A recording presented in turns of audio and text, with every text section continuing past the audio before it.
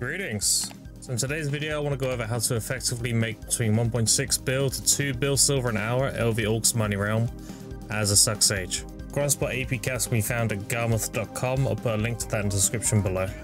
PvE add-ons are shown that allows permanent uptime of monster AP, crit chance, crit damage, cast speed, and some back attack damage. The AP from your add-ons will help you reach that 856 AP cap, so take that into consideration when calculating your total AP.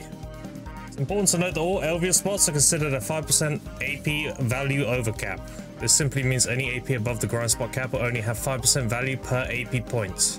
However, we'll be trying to get more AP than caps, so we have AP to sacrifice for more external damage types. I'll explain this later. Artifacts, you always run AP against monsters in PvE, or Kabuas if you have them. Lightstones, we want to run the Wild Demi-Human, which consists of an Iridescent and 3 Raw Lightstones. I'll explain why later. In an ideal scenario, you want to be running all-out attack Lightstone effect, as this provides the biggest damage boost for not only this grind, but for most grinds in Black Desert Online, giving 24 AP and 5% crit damage. Now that we have a basic understanding of how the monster AP caps work, we now need to find means to reach it or even surpass it to allow us to drop AP for more external damage types. Let's go over buffs next. First, you're going to need a food buff in which you need raw AP, going to be using a simple cron mill. If you are surpassing the AP cap without a simple cron mill, you can swap this for an exquisite cron mill. This is where external damage comes into play. A simple cron mill provides 30 monster AP, whereas an exquisite cron mill only gives 8 all AP, but also provides 5% crit and back attack damage. These are values that go over the cap. Next, we want to cover droughts. If you need more monster AP, you'll want to run a Frenzy Drought of Corruption. If not, then you can use the cheaper Giant Drought. Then we have church buffs. Each costs 10 mil silver for a 5-hour duration buff. These can be found in any major city. You'll want to have the Blessing Attack. DP is below 340 or you're running a Frenzy Drought around this DP, then I also recommend the Blessing Protection. Lastly, I like to grab the 10% crit damage buff from Carolyn in Hydor. It costs 25 energy and lasts for 30 minutes, effectively giving us a 50% uptime during the Marni grind. Firstly, this is my usual PvE crystal setup, which prioritizes AP and some external damage. As you attain better gear, you'll have more AP naturally to sacrifice for more external damage, such as damage to demi-humans. This is why we run the Wild Demi-Human Lightstone effect. We also want to slide as much Demi-Human damage into our crystal setup while maintaining the AP cap of the grind spot for the same reasons. These crystals are all called Carnage and are dirt cheap on the marketplace. Last things to note before we get into the grind itself, Elvia Serendia uses its own Marni stones. Once filled, they can be traded 1-to-1 for a shard. Assuming you're selling a cup at max value of 5 billion silver, a shard is valued at 25 million each. These are the only things you should be exchanging these Marni stones for. These Marni stones can be purchased in Glish from Wakitoshi. On average, I fill between 5 to 6 per hour. They cost nothing, so feel free to get a bunch. I also highly recommend using a level 2 loot scroll for orcs, as it's primarily a trash spot grind, so you'll get high value doing so. Make sure you have a T5 pet and as many T4 pets as possible. I cannot stress how important of an investment this is for the whole of Black Desert grinding. Be sure to set your pets to Agile for the fastest loot speed. Lastly, you'll want to activate Addons for any orc spawns that may occur while grinding. It'll drop a large portion of trash, which has greatly benefited from Addons. Try to isolate and kill only orc with Addons, and deactivate it once he's dead. Be sure to deactivate it. You do not want to burn Addons on the regular mobs, it's really bad value. That about covers it. So I'll show 1 or 2 rotations with a weapon and without, to have a good understanding of how to do the rotation. As always, you can catch me live on twitch.tv/Grimkill and bombard me with questions you might have. I'll put a link in the live stream description below. You can also join the Discord and let me know there. Links in the description below. Just be mindful of the weaves and the outrageous amount of booba. If you want more grind spots covered, then let me know in the comments. Depending on how well received this video is, I'll cover more. I hope you found this video helpful, and if you have any input or improvements I could add, then feel free to let me know in the comments below. Enjoy!